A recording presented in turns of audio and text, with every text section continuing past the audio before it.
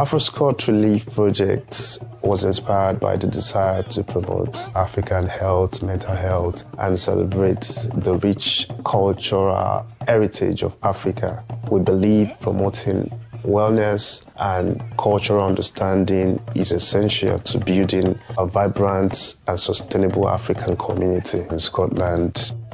One thing about Africa is that we've got rich culture, and every of this culture tells a story. These are the 2 queens. This is the Oba. They call it king, like in English, so in Benin it's called Oba of Benin. This is a typical Maasai man from the region of East Africa, precisely Kenya and Tanzania.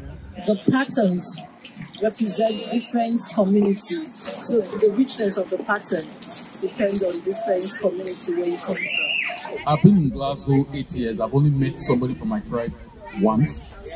Yeah, so we are that rare. Africa as a land of colors. And the word says, if you really need to know someone, you know them by their actions.